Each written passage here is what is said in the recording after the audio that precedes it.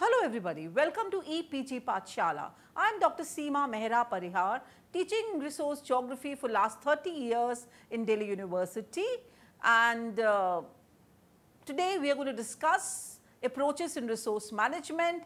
And as by now we all have learned what is a resource, what is natural resource management, what are different research needs, requirements, and also in the last lesson that you have learned, you have also learned how to generate an hypothesis. Let us take our journey forward in learning the approaches in resource management. The learning objectives are following. Number one, we will be able to enumerate different approaches relevant to understand and study natural resource management. Second, we will be able to examine the present capitalist mode of production and derive a sustainable approach to counter the same. And also, we will be able to discuss the future trend in approaches to resource management. The keywords for this lesson are NRM approaches, physical milieu, perceptual knowledge, paved theory, total catchment management, and geomatics. So now let us get going with our lesson on different approaches. We all know by now that man has been exhausting the earth resources ever since he came down, and today what we are seeing is that we are only talking about sustainability, we are talking about big population, we are talking about rising living standards, but the question is, will we ever be able to match them? By now, if you remember your first lesson, you know it was that resources are not they become. Resource management goals also have to be so different and have to be so well defined that so that we all remember that ultimate aim of all of us is natural resource management, and that's so important that we all today in geography are studying resource geography. So in case if you look at it, what are these different goals which we all geographers have to follow? Of course, they all have to be of interdisciplinary nature. Why interdisciplinary nature? Because geography subject itself is talking about spatial patterns, and different literature reviews have also told us about all these different approaches from different subject matters. But the problem is, what is the problem? Reckless exploitation. And if you remember Mahatma Gandhi, man is enough for man's need, but not enough for man's greed. Greed is something which we all have to take care of. We are not happy with the interference with our natural systems. That is the reason currently what is the problem. We have social problems, economic problems, political problems, and so on, but all of them are talking about one word, that is resource management analysis. So the major focus of attention for the geographer interested in resource management should be to clarify the various issues involved in order to provide a clearer basis for public judgment and social action. As geographer, we believe it is vital to emphasize that some of the most significant problems in resource management can be examined only in their appropriate local and spatial settings. That is, we must never lose sight of undeniable authenticity, accuracy, uniqueness, economic, political, and physical milieu of each region. Remember, we all have to be very familiar with our neighborhood, and we all have to be sensitive towards this neighborhood. So of course, I know that by now you all are also sensitive to your neighborhood. So now let's just list these 7 approaches which we are going to study. Number 1, ecological approach. Number 2, economic approach. Number 3, behavioral approach. Number 4, integrated approach. Number 5, institutional approach. And number 6 is community-based approach. And number 7 is technological approach. So now let's deal with each one of them one by one. First is ecological approach. This approach is also called physical science approach, and it focuses largely upon natural sciences, the good earth and the empirical method. These are generally shared by different disciplines, and all those papers also which you all have studied in the subject. Geomorphologists, climatologists, hydrologists, biogeographers, they all talk about ecological approach. They also discuss in their own style and words and bibliography in their own way on ecological approach. This approach stresses upon nature and limits of that resource, but is silent about the human implications. That means we forget that there is law of diminishing returns. We forget that a stage comes when the increasing return also has to retard, and there will be a problem. Climate change is one of them. And so now we all have to take care. We all have to remember these interacting elements has some interference coming from a human being. We must understand these mechanisms, and this approach guides us towards those physical milieu around us. Every intervention modifies these dynamic effects of the interactions, and so does every development. Perhaps more significant is the fact that in order to attain the required goal, resource development should take full account of these dynamics, interrelationships, interdependencies. If something goes wrong in one, the other will ultimately also goes wrong. So there is a topsy-turvy effect. Knowledge, dynamics, interrelationships of all elements of the organisms, whether we are touching them or not, impact our ecology. So we have to keep in mind that ecological approach is very important. Over the last few decades, the conservation lobby has become more vocal and effective. And we are not even very happy with the conservation. We're talking about the natural resource management. And also it was becoming increasingly unacceptable because this damage that is happening to our surroundings around us could have serious, and is having also, we all are seeing that, repercussions for mankind. Flash floods, a lot of other things, earthquakes, tsunamis, and all those happening at the wrong times. Understanding of the ecological processes is becoming so diverse that we also have to think, oh, is it actually happening? But I didn't do anything harm with it. And if you all remember what's happened with the Paris impact on this global warming also, people are saying one thing, but are doing something else. So resource management involves goals of output maximization, not only physical touching, cost reduction, along with protecting the producing capital of resources for the future zones. So now, let's come to our second approach. So that means what we are talking about is anybody, if you talk about the resource, any human being, what word will talk about, the word that starts with P called profit. Profit, is it good or is it bad? I want luxury, but can I compromise with the things which are around me? Or I want only maximizing the production which is there? Because I want progress. For me, that's a narrow definition of the development in my mind. Greater the likelihood that it will, because of that, what we need is a synthetic ecosystem which is not natural, and which we all have to remember is something which is so inhuman. So let us now, besides the ecological approach, which is so physical, let's add another dimension. So the first is 1E, come to the second E called economic approach. Economic approach, what is it? Economic, you all know, means money, finance, profit. And that's what it is. It largely deals with the resource allocations. It's an economist-driven approach.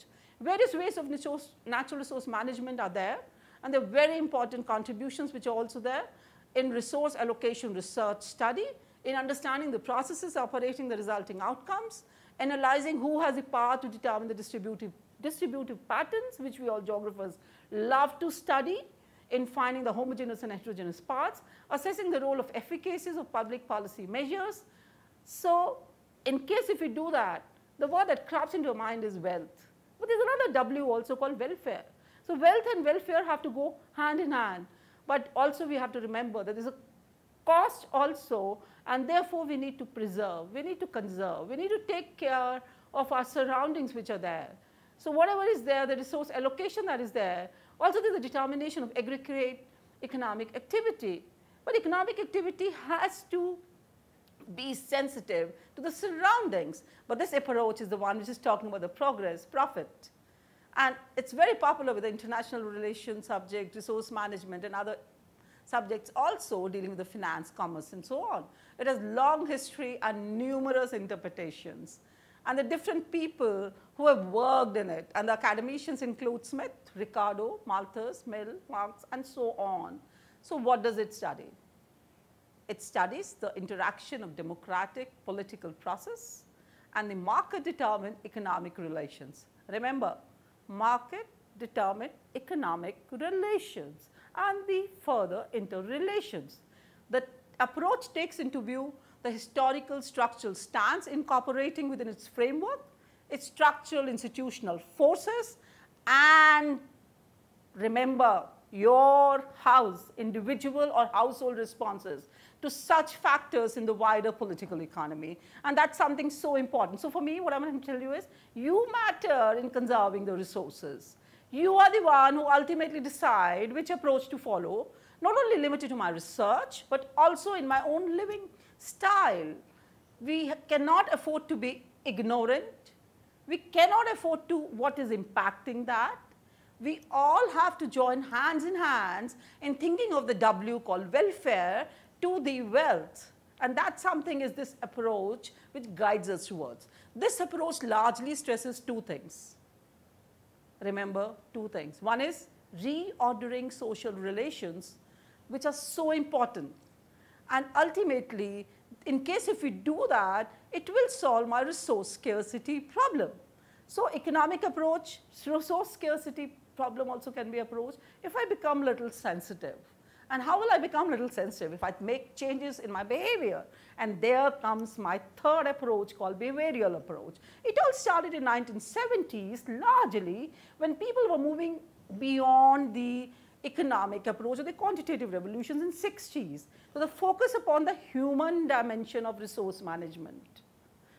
So behavioral approach we are doing now, it includes who all? You and me. People, technical experts, private managers, and public managers. This approach emphasizes on behavior, how I behave. And the process is related to the human actors of the resource system. Sometimes I do not want to look cool. I want to spend more. I want to look lavish. I want to look greedy because I want to show off. That is a problem. And what is required is the perceptual knowledge. This approach involves consideration of three basic aspects. Number one, environment choices, which I have around. Number two, alternatives, paper bag or a polythene. And the third, in case we look at it, what is the perception? And it eventually leads to decision making. Which resource to use, which resource not to use. As alluded in other behavioral aspects of the studies, we find that number one, what is actually required is the assessment of the perceived knowledge of the environment, perception of alternate land uses. Do I have that also? And as a poor farmer, can I afford luxury trains or luxury vehicles and all that? We have to find out. But ultimately, we have not to think only of the maximizing the profits. We have to look at the attitudes, present insights about resource management strategies. So the key word is the one that starts in behavioral is also P. From profit, we have come to perception. It's perception of mind, perception through our senses, sight, hearing, smell, and touch. How do we react to our individual resources? As geographers, we have definitely to observe different things which are happening around us. Farmer suicides, it's happening. Why? Because there's a problem with the resources around, and some people are becoming more greedy. And we have to take care of that. It's directly linked with the behavior of the resource management around. It's just that some people are having too much and some people are having very less. Natural hazards which are taking place, and our response is very different. If you remember that earthquake experience, it happened in Gujarat also, and it happened in Uttarakhand. Reaction of both the places was so different. Why? Because people reacted in a different way. Today, a poor farmer who has no even iota of an idea of technology would react in a very different way. Whereas somebody who has nearby all the technologies would react in a very different way. And we all actually need to understand this. The task of resource management decision making has become more complex today, multidimensional. And what is important is a PAVE theory. PAVE, P-A-V-E, perception, attitude, value, and ethics. Ethics we are talking about in this century? So let's think about it.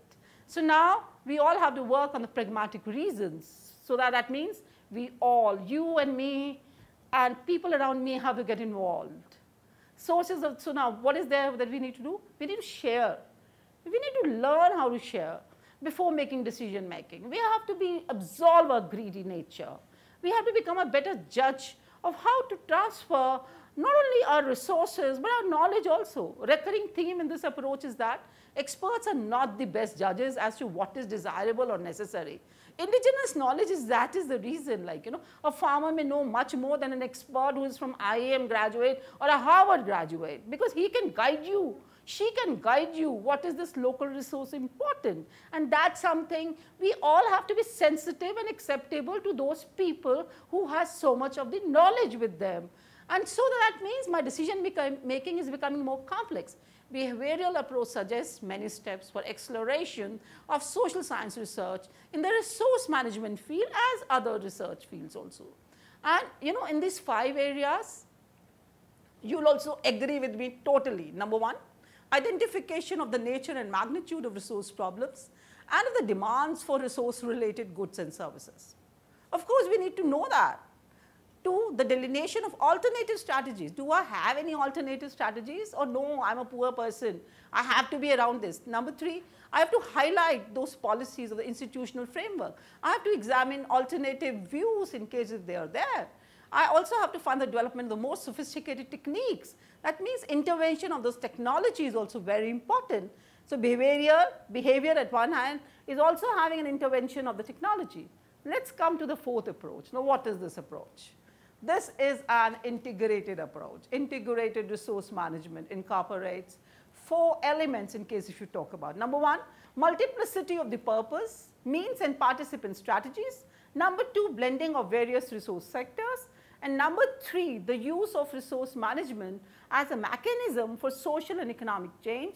And number 4, striving for accommodation and compromise. And that's something which is so very important. As a concept, we all know we talk about integration, holistic nature, is a well-established management.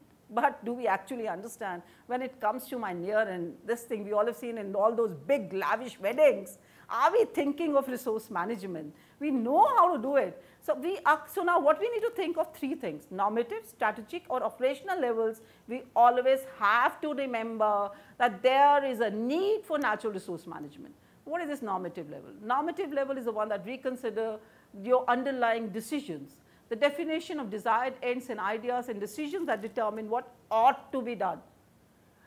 Number 2 is the strategic level. Strategic level includes analysis and evaluation of alternative goals and objectives. Alternatives. Selection and design of means to attain desired goals and decisions that determine what can be done in case if it is not there. And lastly, the 3rd, an operational level.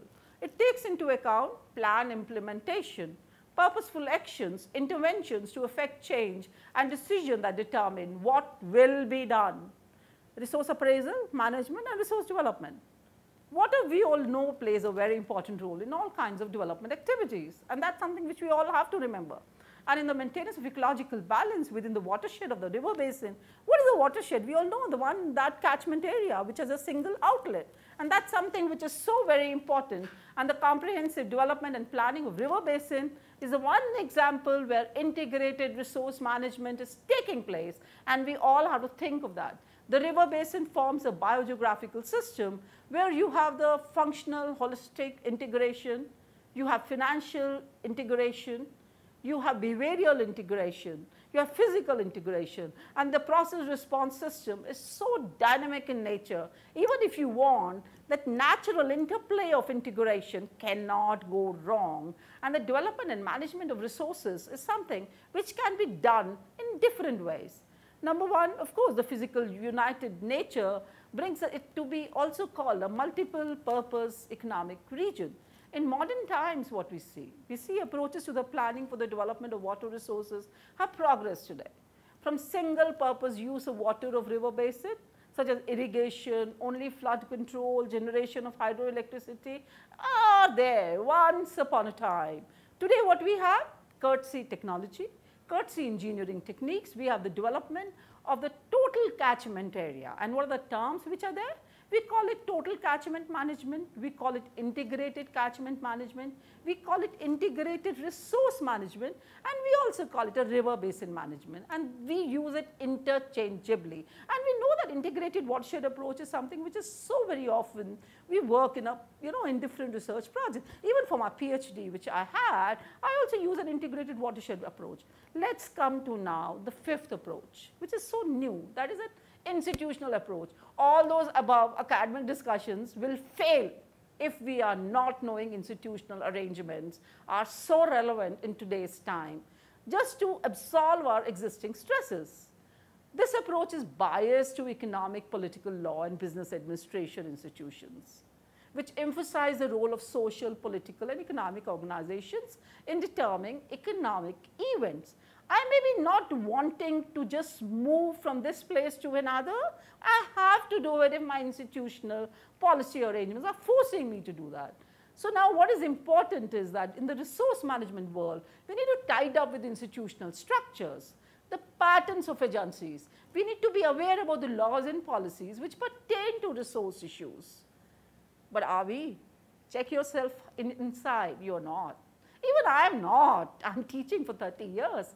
So let's join hands in becoming sensitive and even becoming partners in changing these structures. So interaction, what we need interaction between individuals and groups, legislation and regulation, policies and guidelines, administrative structures, political structures and processes, economic and financial arrangements, and historical and traditional customs and values. It's so important to be equal partners. EQUAL. Yes, you can also be an equal partner.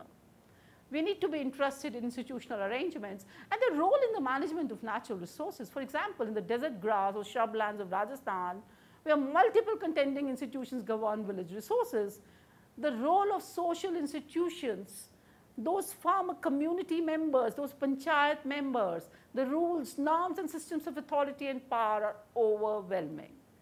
Many research scholars like you have highlighted the institutional issues of natural resources such as forests, water, grazing lands in Rajasthan or in other parts of India and the world where special cases of extra legal resource management institutions exist.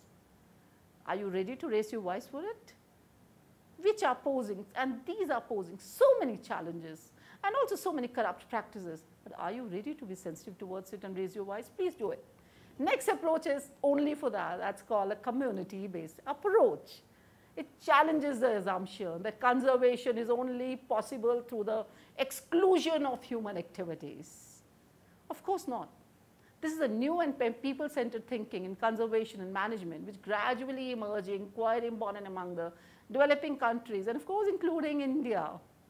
Community-based approach is mainly derived from a political reaction against the environmental authoritarianism of the state. This is a paradigm shift towards decentralization at the policy level in resource management. Do we actually understand the meaning of decentralization in a top-down dictators? But we need to do that, and that's what this approach guides us for. In India, during the colonial period, we had that. But today, we are democratic. Last 70 years, we are there. We think of the participation and decentralization of resource management in contrast to top-down approach which is currently practiced. Local institution is given due recognition and decision-making is made open with equitable sharing of cost, benefits between the states and local communities. Are we having sharing? Check up your surroundings. It's believed that the local communities, especially those with a long tradition of resource use in particular area, hold in-depth knowledge and experience of wildlife and habitats. But do we value that learning? So now let's come today to the last and my favorite approach is the technological approach. Today, we all can have checks and balances through remote sensing and GIS, what we call geoinformatics. And that's something which is so very important. Today, in case if somebody wants to lie also that this was not there, remote sensing data will definitely tell us, no, please, it was there. Do a change detection study, use high resolution imagery. And you would be able to find out what was there once upon a time and what is missing. We can locate features, we can work out the extent of the coverage, we can monitor resource and generate models to probable scenario, which assist in optimizing resource utilization. Very important. What is resource management and what is remote sensing relationship? Remote sensing, if you have learned elsewhere, is OAP, object area phenomena.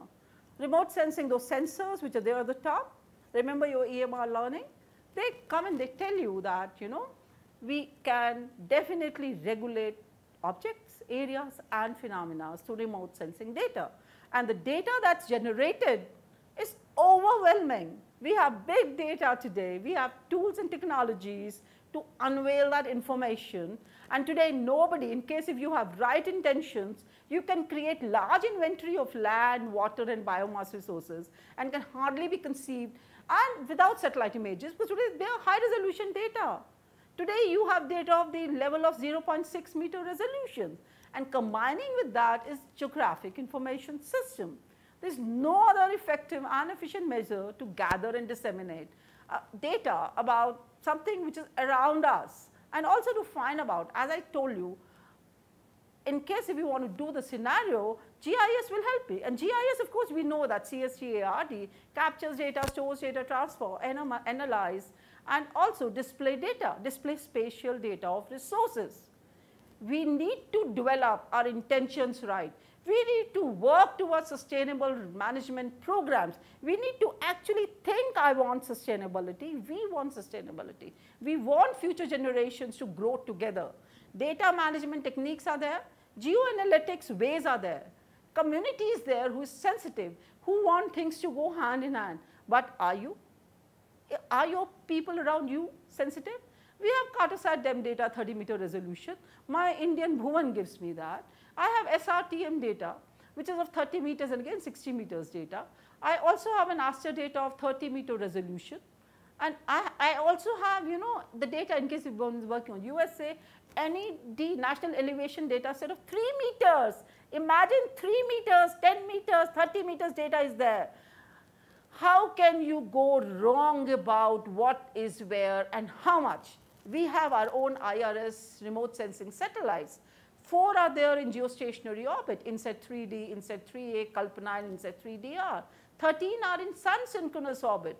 ResourceSat 2, Cartosat 1, 2, 2A, 2B, ReSat 1 and 2, OceanSat 2, SCATSat, CARTO. I mean, there is today, in case if anyone has right intentions, microwave sensors are there, radiometric and temporal resolution data sets are there. We also have our own NAVIC today. My GPS, I mean, facility is there. And of course, how can we go wrong with a Mars mission? That means, let us join hands in solving the problem. Let's go and promise ourselves that today my GIS, Geographic Information System, will give me way on working towards making this planet a better place, because this technology, I can lay, I can overlay, I can do network analysis, I can do so much work, I can create, simulate models, and I can give a lot of information to a policy maker, even a bureaucrat, even a minister, that, you know, this is the reality. Please spend money here. Managers, biologists, botanists, ecologists, environmental regulators, you, geographer, hydrologists, petroleum engineers, planners, foresters are all relying on analytical power of GIS, and this is helping us in making critical decisions. GIS provides deeper understanding of the problem we face by giving accurate information. Decision makers need a complete picture of the issues before taking decisions. But tomorrow, dear students, when you become a decision maker, please make use of this technology, not only for resource management, for other things also. Therefore, it has always been fundamentally that we all have to make use of it. So by now, all these 7 things, future trends are there, but remember, they can only be there in case if we only want them. Food, water, clothing, everything that is something is around. If I actually am wanting sustainability, if actually I'm wanting that the world to be a peaceful place, or world to be there for my future generation, my children, just the way it should not be only in a fairy tale book, I have to make use of all those above approaches which I just now told you all about. And you all have to remember them. You all have to think of them in terms of scale, in terms of scope, in terms of your own agenda. You have to create your own perspective, and you have to take a journey forward so that we all definitely know that the supply and demand problem should not be there. I'm ready to change my style. So now what all we have learned? We have learned that natural resource management is today possible. I can think of nature, I can think of human being, I can think of integration, I can think of individual decision making, I can think of community-based intervention. I can think of institutional frameworks. I can think of everything that's around me. I can think of only developing countries. I can think of the developed nations. But remember, world is one. Resources are not knowing which country is it invading in. Resources are borderless. So, my friends and my young participants, the ones who've gone through this learning till now, remember, you have to create a habit of natural resources which are around you and using them judiciously. Optimum utilization of resources is only possible in case if we take care of any one of the approach or take use of all those approaches together. I think so you would have enjoyed learning today and you would have remembered by now how much, and you will be able to guide the people who are going wrong. It was a pleasure to be here with you all. Thank you very much and all the best.